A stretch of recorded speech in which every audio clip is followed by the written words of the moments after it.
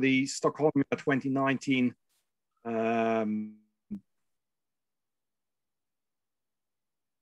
exhibition. And the reason I did that was because I thought it was a good thing to put together my personal memories and my experiences in the Falklands and obviously in the Antarctic as well during these 30 years. I have not changed much on this presentation or in this presentation since I showed it in Stockholm. So those of you who saw it there or may have seen it because it has been possible to download from at least the Polar website, perhaps the Falkland website as well. Apologies to those who have seen it, but I think most of you will not have seen it and certainly not have had my comments to the presentation. So, and as Kim said, I would very much welcome people to come with questions, comments throughout the presentation. So unmute yourself, ask your question or make a comment, and then mute yourself again so that we don't have a lot of background noise. So is everybody with, can they hear me? Can they see the slide? And that's the most important thing. Kim is making thumbs up. I hope that's for everybody. If somebody is not happy with the way it looks, then unmute yourself and make a comment, and we'll see if we can change something. Seems like everybody's happy. Okay, so let's start from the beginning. And as you know, and as most of you will have experienced, stamp collecting can take over your life, either entirely or at least partially. In my case, you will see how stamps and the Falklands have taken over my life completely.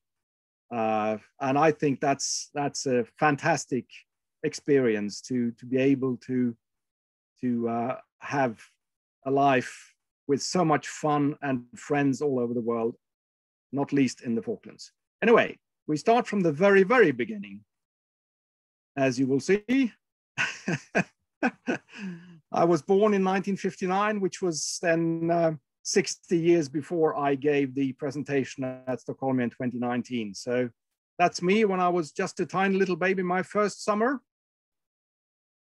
And of course, my dad was a stamp collector, so it all came through the genes. And I always say that I started collecting stamps at the age of 4, because that's when my dad gave me tweezers and a magnifying glass, and I had the opportunity to pick stamps in a big box of stamps that he had lying around. So that was the beginning of it all. And the picture down there, as you can see, is my dad and myself at approximately 4 years of age. As we tend to do, we collect everything and anything that we can get our hands on. So, but at the age of 7, I became interested in Iceland, another obscure island, this time in the north. And I've still never been there. I've flown over Iceland many times, but I've never actually stopped there. So that's on my bucket list to do at some stage. But anyway, so that's my first country of love, as far as stamps are concerned. And a few years later, the British Empire became interesting to me. And the Falklands were part of the colonies and countries that I collected at the time.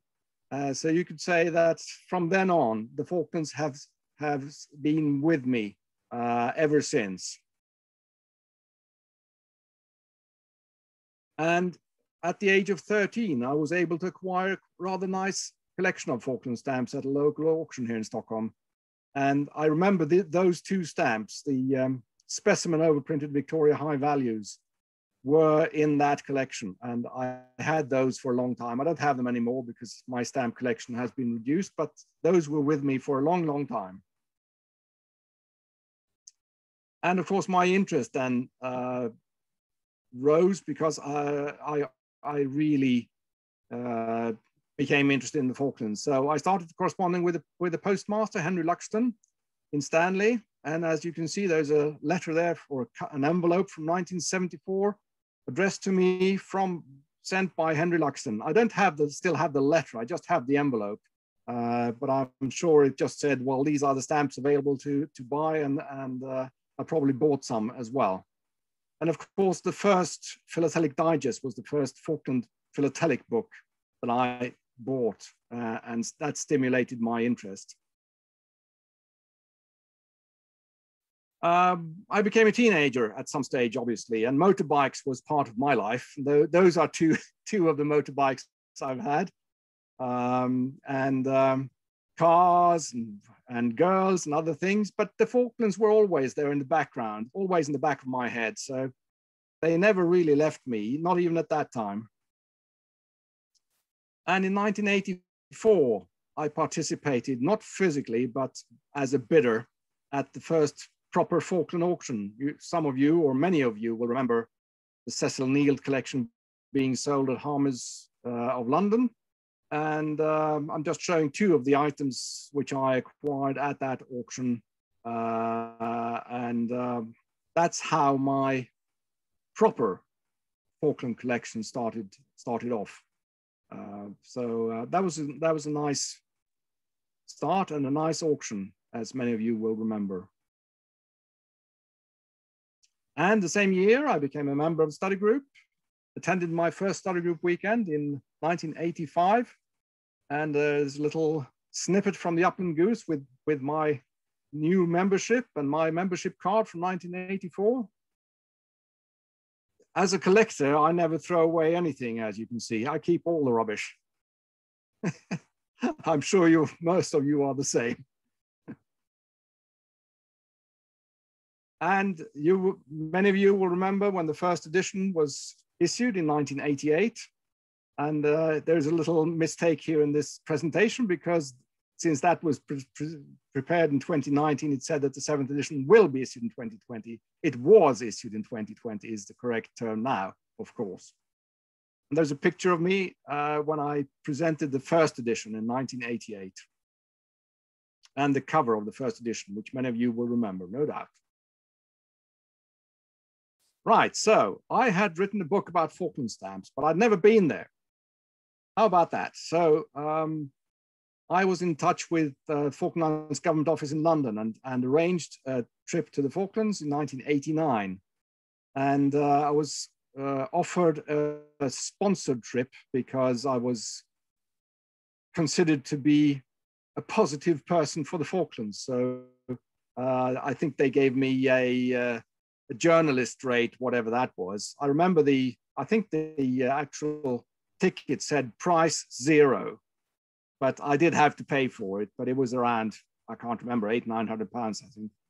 And in those days, of course, we all flew with the TriStar, with good and bad memories from that, as Stephen will recall.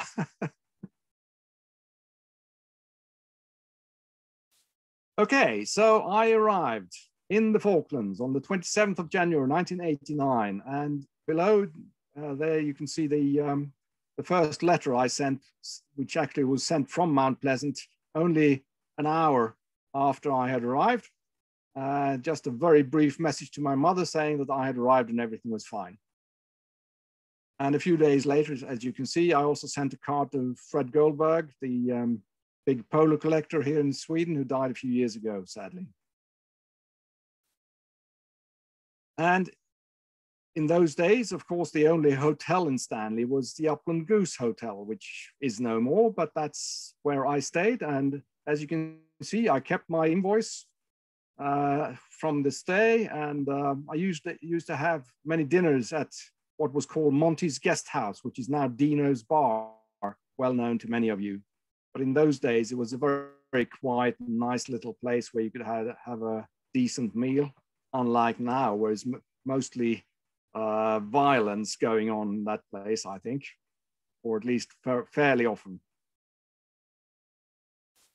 I was very lucky being there because I was able to visit many of the places that you've only heard of. So, for example, Goose Green, Darwin, and Port Louis. And you have to remember, in 1989, there were no roads at all except for the road between Stanley and Mount Pleasant Airport. The rest were just tracks at best. So to go overland, for example, to Goose Green and Darwin in those days, took 4 or 5 hours. Now you drive in an hour and a half or even less. And Port Louis, which you can now go to in about an hour, I suppose, was half a day's journey across very rough ground. So that was really, really interesting. I didn't drive myself, obviously. So I had to hire a driver to go to Port Louis. I was able to go with the old folks in one of their old people's buses to Goose Green and Darwin. And we went all the way down to the famous bridge. Again, there was no road, it was just tracks, Bodie Creek Bridge. And now, well, I don't think there's a road going there. You still have to go on a track from Goose Green down to Bodie Creek these days. But it was quite an experience. And of course, FIGS was fully operational in those days, obviously, and of course. And I was able to visit many of the outer islands, like Keppel Island, which is almost impossible to get to, but I was able to go there. I was also able to go to Saunders and Sea Lion, as well as Fox Bay. Little did I know what was going to happen later in life. In Fox Bay, I visited the woolen mill, which is now, of course, no longer, well, it's still there, but hasn't been operational for 30 years or something, 25 at least. And the post office was located in the local store at the time, which is the building on the lower left there. And I sent a registered letter to Stanley when I was there. And there's some wool samples, which I was given when I visited the woolen mill. And life is so full of coincidences and lucky happenings. Some of you will have heard or might have heard of the Southern Star, which was a small vessel bought by the Falkland Islands government, I think. And it was bought because they wanted to arrange small cruises around the islands, which is really a fantastic way to visit the small offshore islands and other places. And it only ever made one cruise. And I just happened to be in the islands at the time of that cruise and was able to join it. And we had a most magnificent journey on that little vessel. But it was way ahead of time. I mean, if that had been introduced like 10 years ago, it would have been extremely successful. But it was introduced in 1989, when way before there were many tourists or visitors to the island. So it just didn't work. So they sold the vessel a few years later after she'd been sitting at 5 past for a long time. Anyway, we visited Carcass, West Point, and New Island on that cruise. And we even produced some ship mail, as you can see, with the ship cachet there. Quite exciting. And what a fantastic trip that was. I'm dreaming of one day organizing a cruise around the Falklands for, say, a number of weeks, going to all the magical places which you almost cannot get to any other way than on a fairly small vessel. One day, perhaps. We will see. And of course, I was only there for 3 weeks, but and I really remember when I was sitting on the TriStar flying away from the Falklands, I was wondering, will I ever return? But of course, the post office in Stanley, they had offered me a job to be the Antarctic Postman. And when I got back home, I thought about that, and I came to the conclusion, if I didn't accept it, I would regret it for the rest of my life. So I applied for the job. I was the only applicant, and the rest, as they say, is history. So 2 years later, or a year and a half rather, late 1991, I joined the James Clark Ross, the brand new Bass icebreaker research vessel, which is just retiring now. She just left Stanley after 30 years for the last time. I think it was this week or last week. I was on the maiden voyage. And as you can see from this map, we we did go along the Antarctic Peninsula. We did go to Faraday, which was one of the British bases in those days, Rothera, and Signy. That was an absolutely amazing journey to be on a bass ship going to these different British Antarctic Survey bases. So as you can see, there is the ship and there is the little postcard I produced before the voyage. But of course, I just had to guess how and where we would be going on the postcard. But in the end, we didn't all go that way that I had marked on the map here because the ice situation was quite bad that year. So we had to go in a different way. And as I said, we visited 3 bases and there were 3 different stamp sets issued.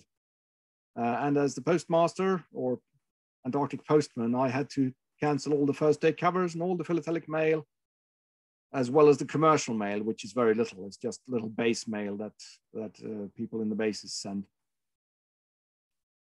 Faraday, as it was then. And you will know that I discovered this pack bow marking that they had at Faraday, which was previously unknown. And we also introduced this new postmark, which is called F15. And at Rothera, they were so grateful when we arrived because they were virtually out of fuel for the airplanes. And they have an airstrip, as you can see. They can fly in those days, I think they flew Twin Otters. Now they fly Twin Otters and Dash 7s and Dash 8s and all sorts of things. In those days, they just had Twin Otters. And they were so pleased that we brought fuel that we were all given a jolly in the planes. So flying over Antarctica in one of those small planes to various little islands and deserted bases was another amazing experience.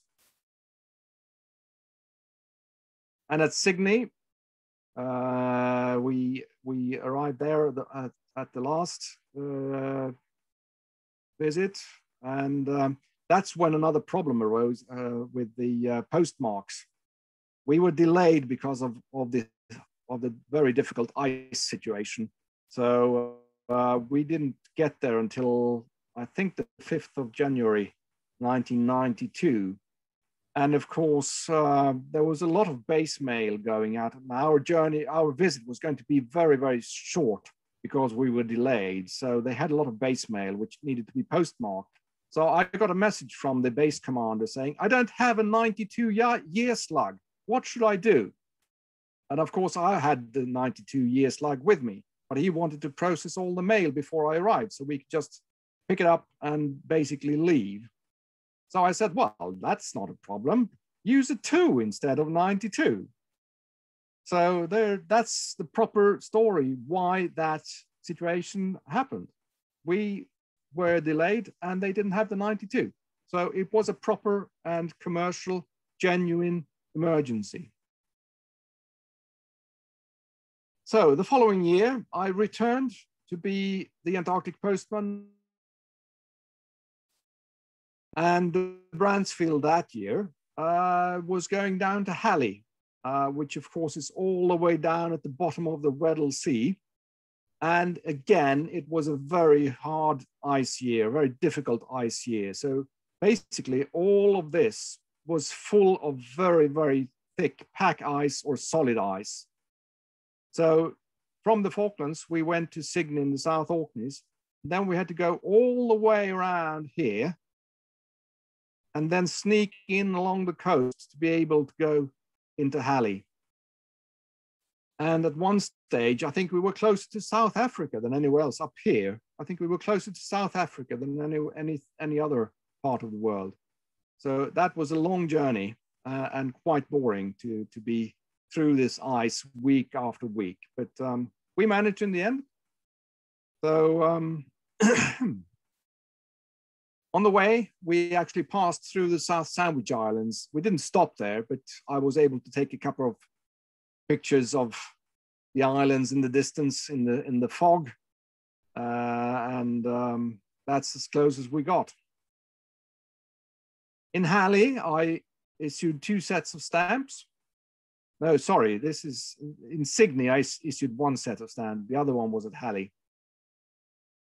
And Halley 5 was the brand new base in those days. That was the first base that they were going to be able to jack up and keep above the ice. All the previous bases had disappeared into the ice shelf because it slowly sinks into the shelf. But Halley 5 was on stilts, so they could jack it up every year so that it stayed above the ice. And of course, old Halley 4, which used to look like this. That's a postcard from the 1980s, I guess.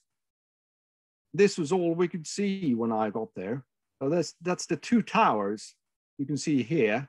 And they've added and added and added on top staircases and ventilation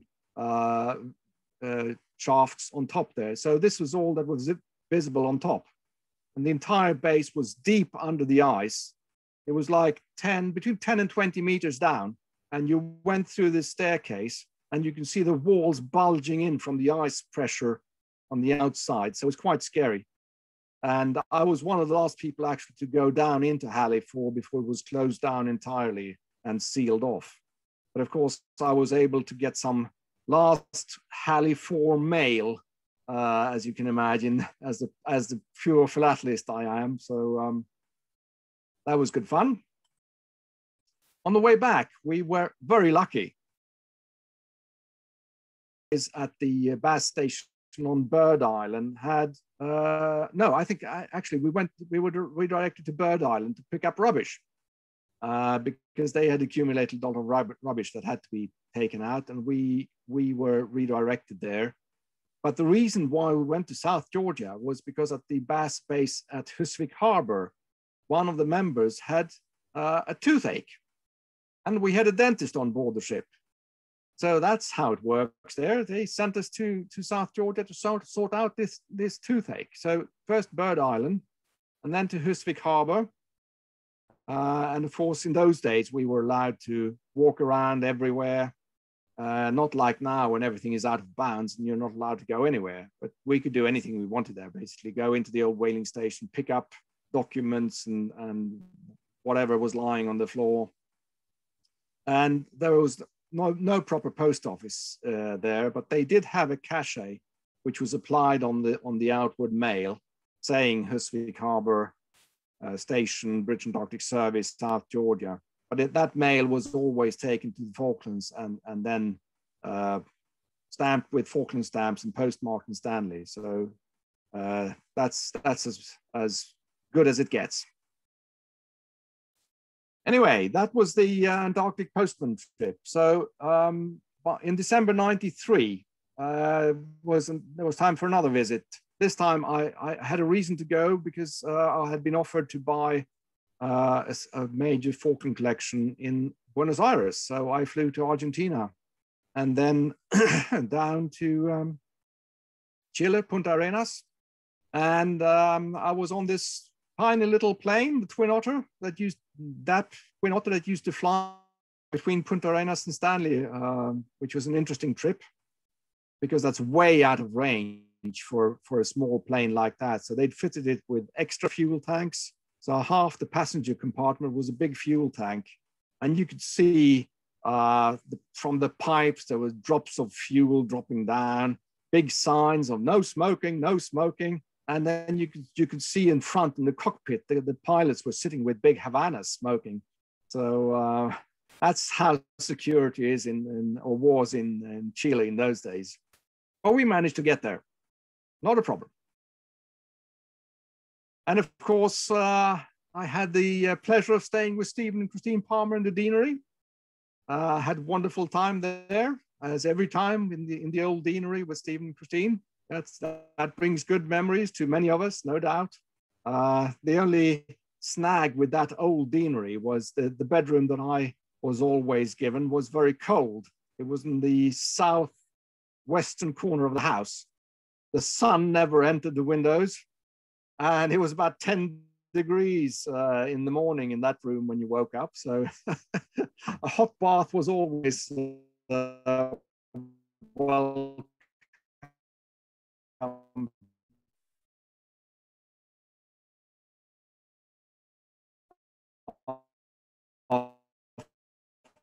For a night in that bedroom. From the previous Red Cross cover, as you can see, nicely addressed to me, care of the deanery. I'm sure Stephen was involved in arranging that. And I'm wrong. That's the year when they with the ships. And as you can see here, this is the Endurance, and that's the correct text here.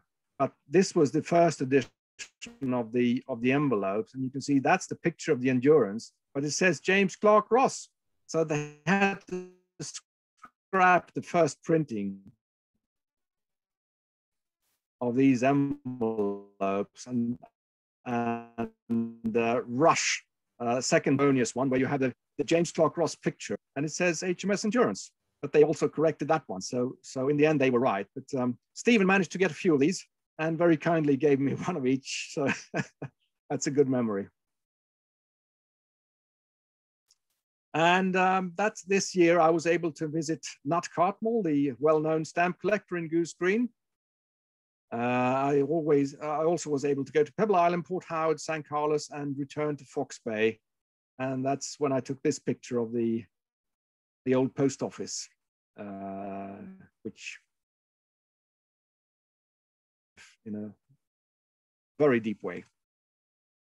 And then the January '95 was the next visit, and we arranged a stamp exhibition. Again, thanks to Stephen's good contacts with David Tatham, who is a good friend of ours, of course, and still is. We were able to arrange a stamp exhibition at Government House, partly with some stamps and covers that I had brought, and partly with some of the artwork that I had sorted for the Stanley Post Office, artwork for the stamps they had issued over the last 30 years, 30, 40 years. So that was all brought out, or part of it was brought out to the big room in Government House. And we had a wonderful exhibition there with lots of locals who came and enjoyed that. So that was a really good happening. And as you can see, it was reported in the Tilbury Express of the time. And you've seen me with a jacket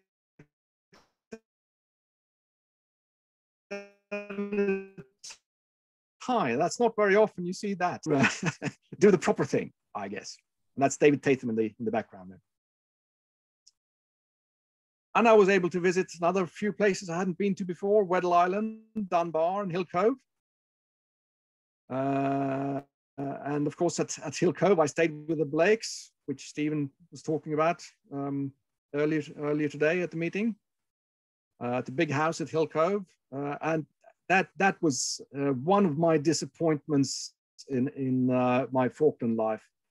The morning after I had arrived, I was supposed to go windsurfing with the son of the Blake family, and he had several windsurfing boards, and I was really looking forward to that. The next morning, it was dead calm. And that happens about 1 or 2 days a year at Hill Cove. So there was no windsurfing. And I've never windsurfed in the Falklands subsequently. I guess I have to do that one day, but just have to wait for the right winds and, and the right time. This was the last time I flew with a TriStar. And the reason for that was that it had a breakdown. Well, it didn't have a breakdown, so that we had an emergency of some sort. But when we landed on Ascension going north, we all realized that something wasn't quite right, because they didn't reverse the jet engines, just use the foot brake, if you like, to get the plane stopped. So there was a problem with the reverse thrust in the jet engines. So they had to fly in spare parts for that. and the spare parts were in Scotland. But they didn't have a plane in Scotland to fly the parts down. They had a plane in the Middle East.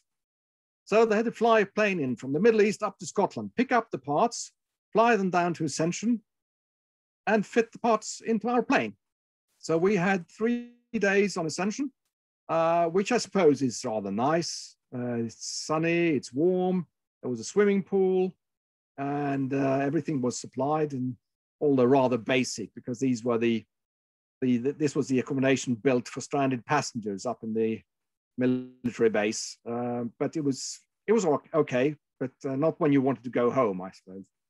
So anyway, that was when I decided, no, I'm not going to fly with the TriStar anymore. I've had enough of those. So some other things happened in my life in between. I was still building my Falkland stamp collection, or postal history collection as it was then. And I had started exhibiting it at various stamp exhibitions all over the world. And one of them was the Ilsapex exhibition in South Africa in 1998. And I was completely surprised when I was awarded a large gold medal and the International Grand Prix. That was almost an impossibility for anybody to get for Falklands. Even a gold medal was virtually impossible to get for Falklands. But there you see, if you just struggle enough and persist, you will be rewarded. So I was happy, as you can see on those pictures, but very, very surprised. And the year after that, or rather in Stampex 2000, my collection was awarded the Prix d'Honneur and Harmer's Diamond Jubilee Trophy. So another rather nice accomplishment.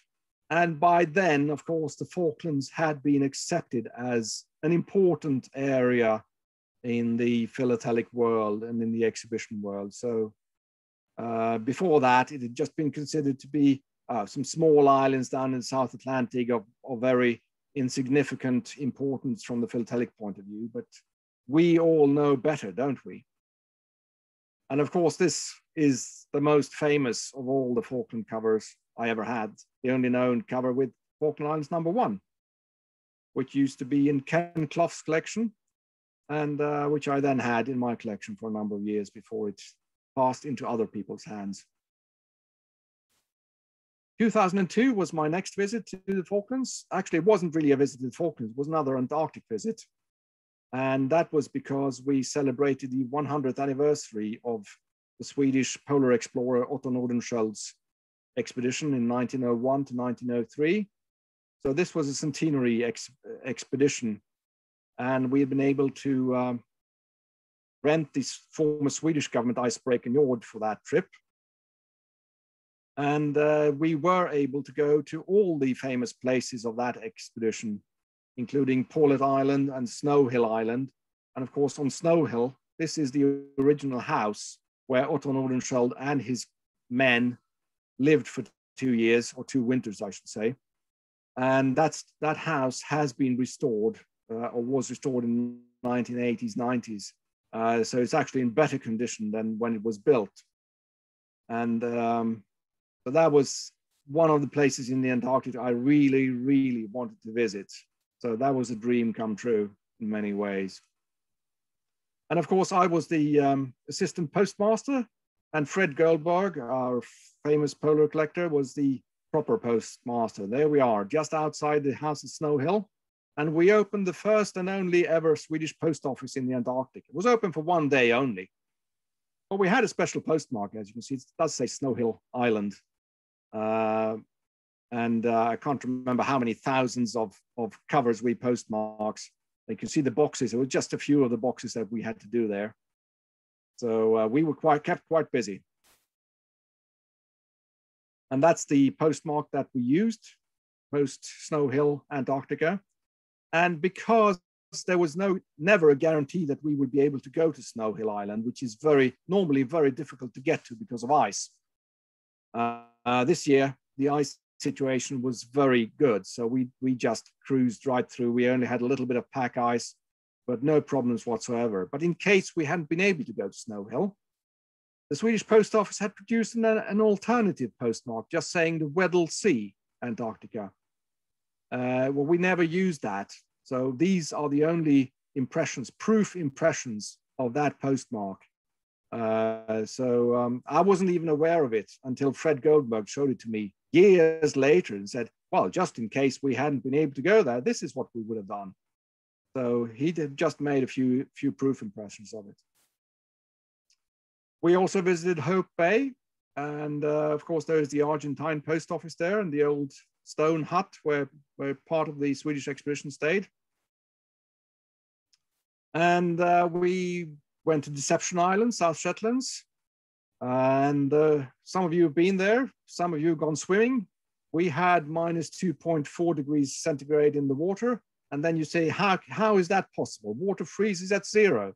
Well, there's a bit of salt in the water, so it doesn't actually freeze until sort of -3, -4. So I was able to have a proper swim in that water on Deception Island. And it helped that the friend on shore had a bottle of whiskey. So you could have a tot before you jumped in and another tot when you came back up. So that was good fun. And of course, 2009 was my next visit. This time I was able to get on what you would call a photographic expedition to South Georgia only. So a full month basically around South Georgia. And we were able to circumnavigate the entire island, land in 18 different locations, including all the old whaling stations. So that was another dream trip for me, to go to all these fantastic whaling places in South Georgia. And there are just a few examples here of Prince Olaf Harbor, Leith Harbor, Stromness, and Grytviken. Of course, Grytviken I'd never been to before, because last time I was in South Georgia, I only went to Bird Island and Husvik Harbor. But this time I was able to get to Grytviken. So that was a really nice experience. And the post office, of course, we sent some mail. Here's one I sent to Frank Mitchell, bless him, from King Edward Point.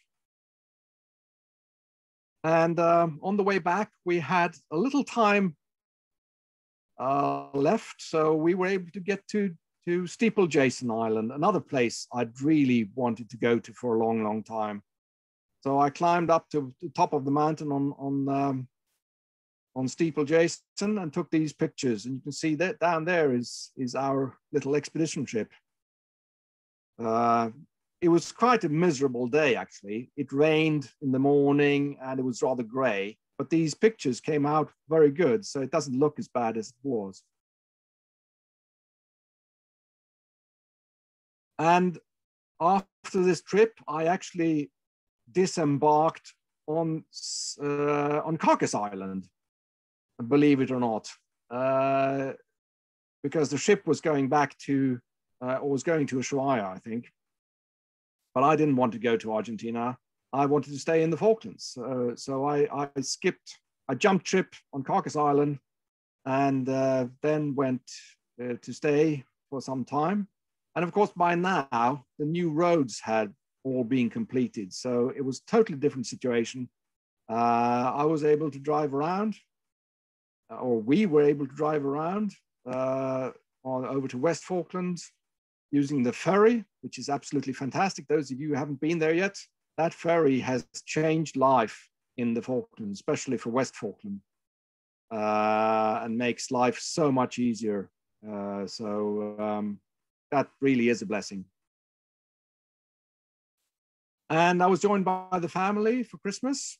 They all came down and we were able to go to my good friend, Derek Petterson and his lovely wife, Trudy, out at Volunteer Point and stay there. And as you can see, here's a picture of the kids. Casper was then 6 years old. He's now 17 and longer than I am, taller than I am. And Michelle is now 21 and lives or studies in a town 300 kilometers west of Stockholm now. So I talked to her earlier today. So they have grown. a bit since then. The National Stamp Collection, you will all remember this fantastic project that we were able to complete together with a fully complete collection of Falkland stamps from 1878 up until the year 2000, which was then donated to the National Trust in Stanley. That was quite an achievement, and many of you were involved in that and donated stamps. So it was really a joint effort and a fantastic effort, which is very much appreciated in the Falklands. And it's now on permanent display in the museum with an iPad on top of it, so you can know where every page has been photographed. So in that iPad, you can flick through the entire collection and see every stamp issued. And there's also another iPad in the Post Office Museum at Fox Bay with the same pictures of the National Stamp Collection. So what happened in 2012? Well, I'd been thinking about a crazy idea to change my middle name to Falkland. And of course, in Sweden, that's quite easy to do. So, and I'd been thinking about doing that for 10 years, and I decided to do it. And it wasn't a problem, but Rochelis, my then wife, said she'd always known that I was crazy, and this just confirmed it. Yes, I am crazy about the Falklands. So now my name, as you know, is Stefan Falkland Heijtz. And 2014, a new chapter started when Hugh and I started to go regularly to the Falklands. And this first journey in 2014, we volunteered to help with the move of the old museum in Stanley to their new premises in the dockyard. We were complete volunteers. We didn't get anything. We had to pay our flights ourselves and our stay and food and everything. But it's a once in a lifetime opportunity to do something like this. So we were happy to do it. And I'm sure Hugh will agree that it was very much enjoyable. And we even bought a vehicle, traveled all over East and West Falkland, including Port Stevens. We were invited to Government House to celebrate the Queen's birthday. And we were even interviewed on Falkland Islands TV, as you can see there. And then 2014, the old post office at Fox Bay came on the market. Nobody was interested in buying it, so except me. So I can't say that it was an easy journey to get all the paperwork with the special permits and everything I had to have. I think it went back to the Lands Committee 3 or 4 times before they could accept me as a buyer of the property. And this is the actual deed for the property. And I've decorated with some stamps just to use some stamps physically, which of course is no longer the case, but you can do whatever you like in the Falklands, so it's not a problem. So this basically empty house that I had bought had to be furnished and fitted out with everything you need, like kitchen appliances, stove, fridge, freezer, washing machines, and so on. And that's not easily available in the Falklands. So I had to source it all in the UK, ship it down by container, and then have it delivered to Fox Bay.